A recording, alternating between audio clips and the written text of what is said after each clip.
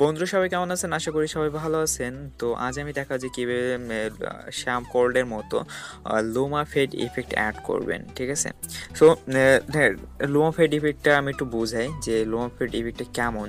আসলে দেখা যায় যে অনেক ভিডিও এডিটিংয়ের ক্ষেত্রে দেখা যায় এক কালার থাকে। আপনারা দেখা যায় যে অনেক ভিডিও এডিট করছেন, অনেক ভিডিও করছেন, সেখানে এক ধরনের কালার থাকে, যেমন স্কাই আকাশের কালার থাকে এক, দেন গাছের পাতার কালার সাধারণত গ্রিন থাকে। সো এই কালারগুলো সিলেক্ট করে আর কি আস্তে আস্তে মানে এক ধরনের কালারটা যেটা থাকবে সেটা আর কি সিলেক্ট হয়ে ওর মতো সেগুলো আস্তে আস্তে ব্লিন্ড মানে সেগুলো আস্তে আস্তে ইরেজ হয়ে একটা ইফেক্ট তৈরি হবে। এটাই আসছে আপনার লুমা ফেড ট্রানজিশন ইফেক্ট, ঠিক আছে?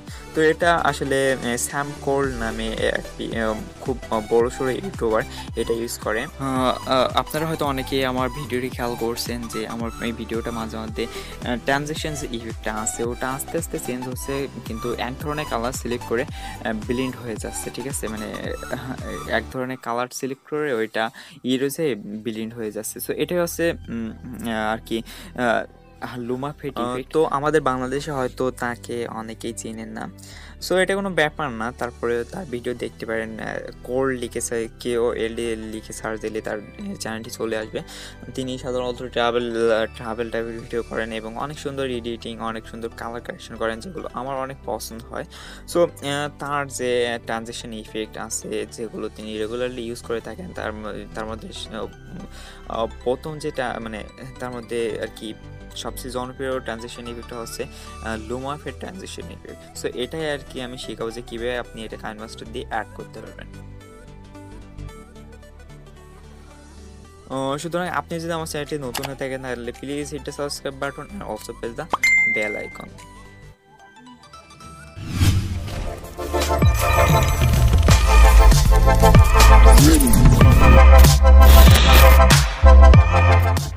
সো আমি এখন দেখাবো যে আপনার কীভাবে আপনি লুমা ফেড যে ইফেক্টটা আছে এটা ডাউনলোড করবেন। সো ডাউনলোড করার জন্য প্রথমে কাইনমাস্টার ওপেন করতে হবে। কাইনমাস্টার ওপেন করার পর আপনার অনলাইন স্টোরে যেতে হবে, তারপর যেতে হবে ট্রানজিশন ইফেক্টে যাওয়ার পর এখানে দেখেন লুমা ফেড ইফেক্ট নামে একটা অপশান আছে। এটা আর কি আপনি যদি ডাউনলোড করেন এটা ডাউনলোড করে নেবেন।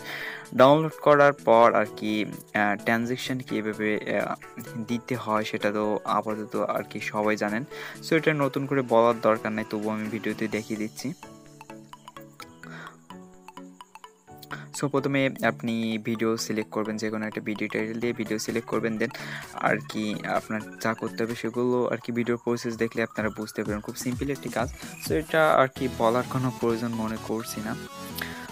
সো এটাই ছিল আমার টিউটোরিয়ালটি ভালো লাগলে অবশ্যই আমার চ্যানেলটি সাবস্ক্রাইব করবেন এবং বন্ধুদের সাথে শেয়ার করতে ভুলবেন না। Thanks for watching my video.